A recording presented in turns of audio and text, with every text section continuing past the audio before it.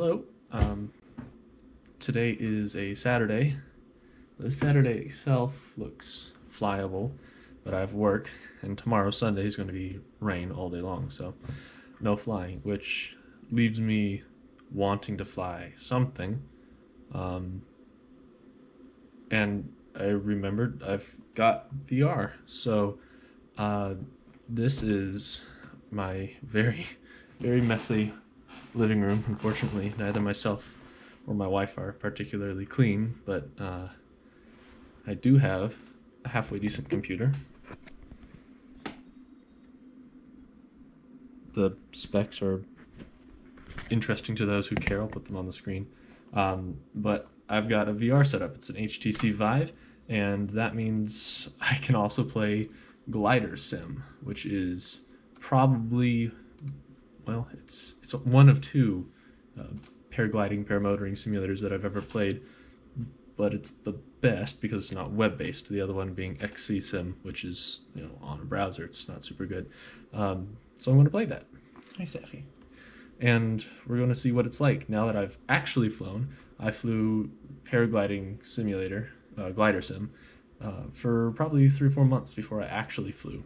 And now that I've actually flown, I'm going to revisit it to see if it's really realistic.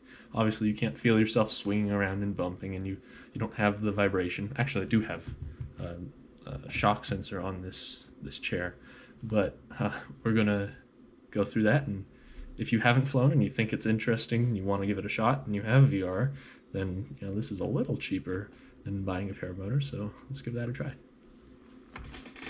Safi's excited to try it too. Yeah. Do you guys know what continuity errors are?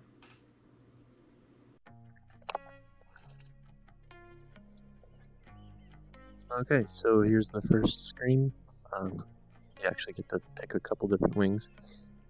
Paraglider is a normal paraglider. You've got the same glider, but on a motorized trike, a mini wing, and a speed wing if you want to do some slaloms. This is some kind of, I guess, ski resort town out west. So there's a ski lift to the left of us. You can slalom down, but we're going to try trike first here. You can also pick where you start. Of course, it's a trike, so we don't need to start on the ground or start on a hill. I prefer starting with the cows. Those are cows, I promise. So hit start. The wing stays above you. It is flexible, but it doesn't really collapse, and it doesn't start on the ground. I always thought that was weird, but you get used to it. Anyways, grip the controllers to grab and pull brake, left and right. Pull either trigger for throttle. I'm left throttle, so I'll pull the left trigger. And just go. Leaning forward will also do the throttle and speed bar. So, here we go.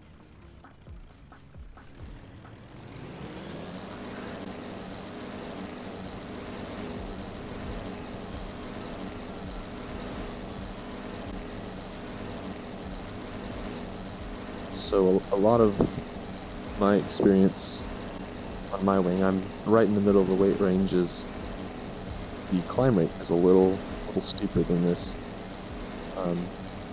Every wing's a little different. This is the pattern of an ozone wing, but who knows what it actually is, who knows how much the trike is weighed, and at the end of the day it's a video game. So my first gripe is that those cows are not very realistic. I should be moving. And the balloons also don't move regardless of wind, but that's okay. I will say, if you fly around balloons, don't fly over them. They like to be able to see you, and if you're on top of them, they literally can't see through the top of their balloon. Also, the top of the balloon is hot because heat rises, and there's a giant thermal. So you don't want to be there, and they don't want you there. Yeah, climb rate's pretty shallow. Could be the physics weight. As far as look, lean, turn, that feels about right. The brake progression feels spot on, and it does rumble in your hand as you pull it.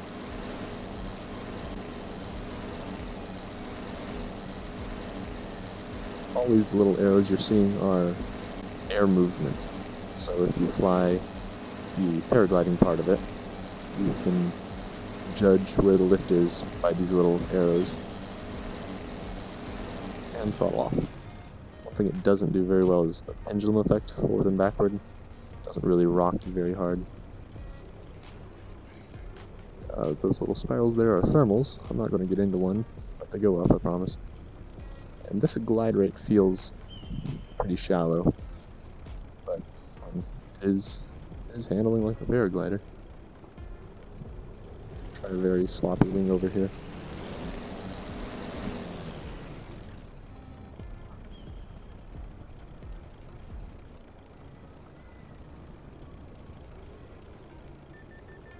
Yeah, it has a tendency to not really stall or collapse. I mean, it does move as you bend it, but it won't really simulate you needing a reserve throw. So I guess you could use this to test the basis of acro.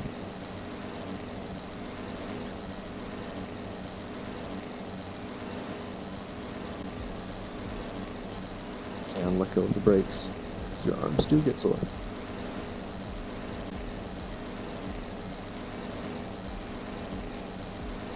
Leaning is basically just moving your head. But weight shift, you know, as far as that works, does feel about right. We've also got stalls, so both brakes deep. And down we start to go.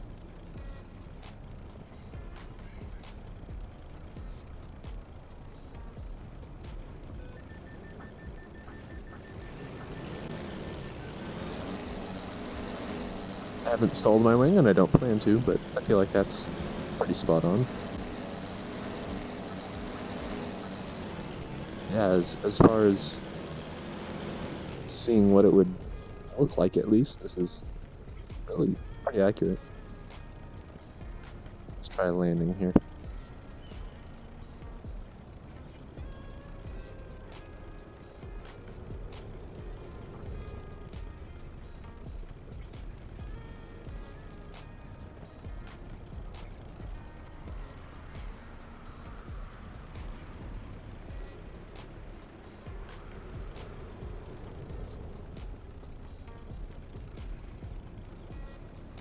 Arms up, avoid the cows, which still haven't moved. Very disappointed.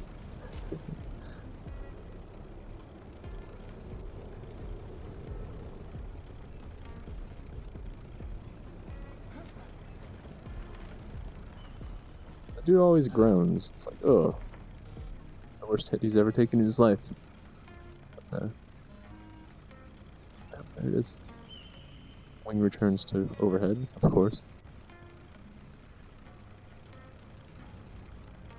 We could take off again from here, but I'm gonna go try the gliding part. That airplane kind of worries me.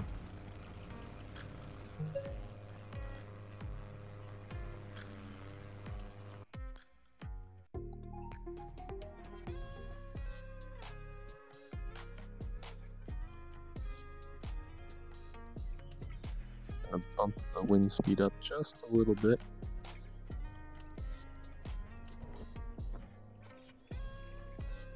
So with no motor, you lean forward to simulate a foot launch. Grab the brakes, lean. I guess this would be your torpedo run, and off you go. See the green arrows here showing lift.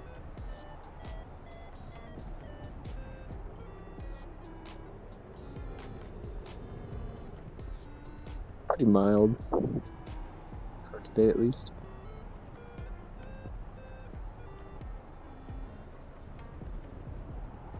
And here you can see what the wing's doing as you brake. It does fold down the edges.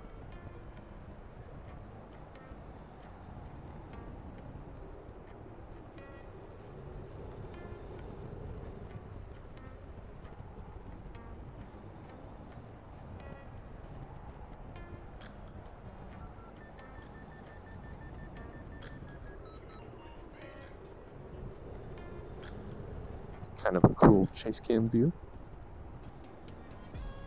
I am not going to kick that bird, I promise.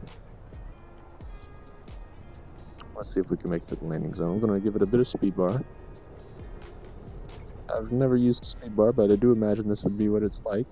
The whole wing tips forward a bit and you pick up quite a bit of speed. Kind of penetrate through all this lift.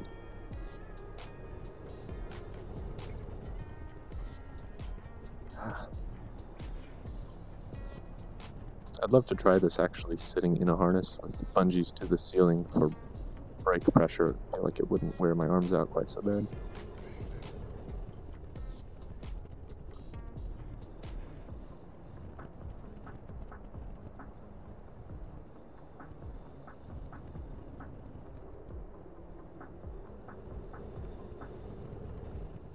All right.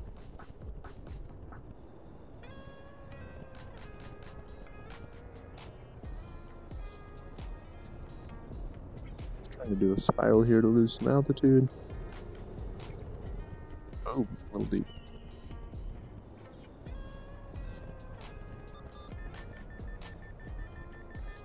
And check the wing. I found that in the free-flying paragliding. It's very, very, very, very, very floaty. I'm not sure if this is what it's like. Again, haven't done it, but I'm having a hard time getting down, and I'm not really in a thermal or anything.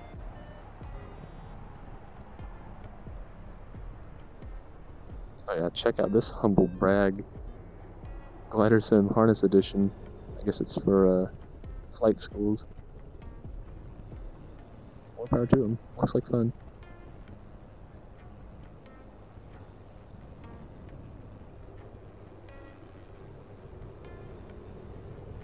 See, I'm halfway deep in the brakes doing a pretty steep turn. Really not losing a lot of altitude.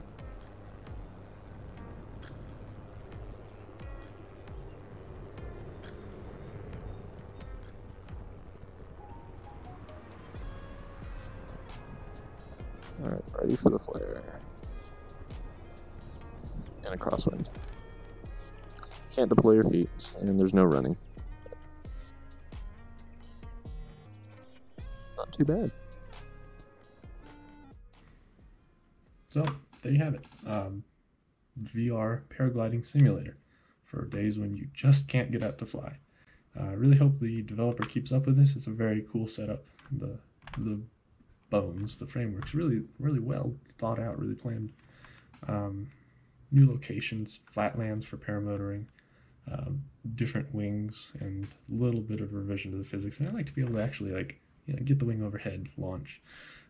Are all things I'd like to see, but overall I'm really happy with it. The glide rate being shallow as it is about my only gripe as a new pilot.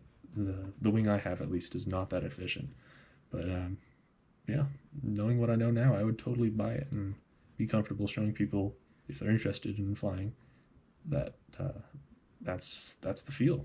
It's pretty close to what it's like, other than the actual force against you. It's good. It's really good. So, short video, but I hope you enjoyed that review, and if you like, I'll leave a link to the Steam page. It is on Steam. You have to buy it. I don't remember what it costs. It's not a lot. It's $25 as of this writing, which is not bad considering what you get as long as you have VR. It does play in normal screened mode, but I have no idea how well that represents anything. I know VR it's close, it's good. So give that a try. Links in the description. Thanks for watching, and we'll see you next time.